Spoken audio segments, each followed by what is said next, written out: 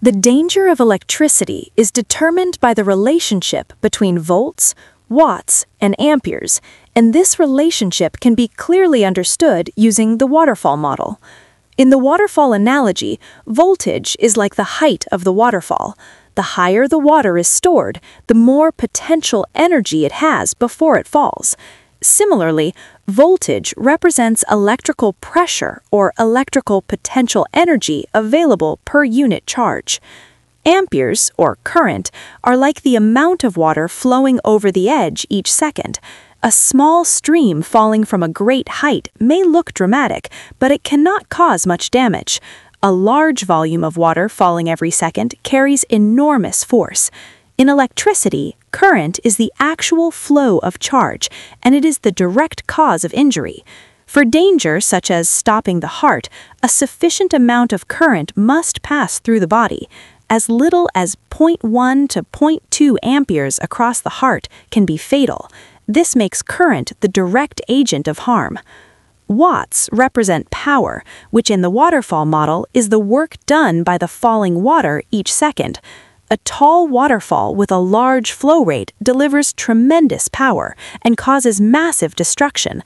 Electrically, watts describe how much energy is transferred into the body per second, and this power results from voltage and current acting together.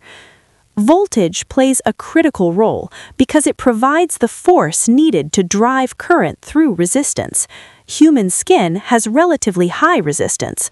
A low-voltage source, such as a 12-volt car battery, is like water stored at a very low height.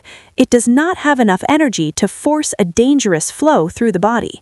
A static shock is like a tiny splash of water falling from a great height, high voltage, but extremely small current and extremely short duration, painful but not lethal.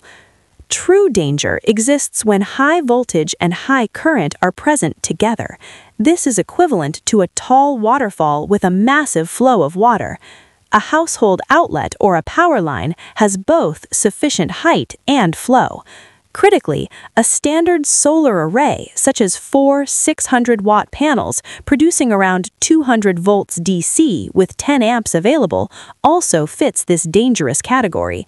The 200 volts easily overcomes skin resistance, and the available current is many times higher than the lethal threshold.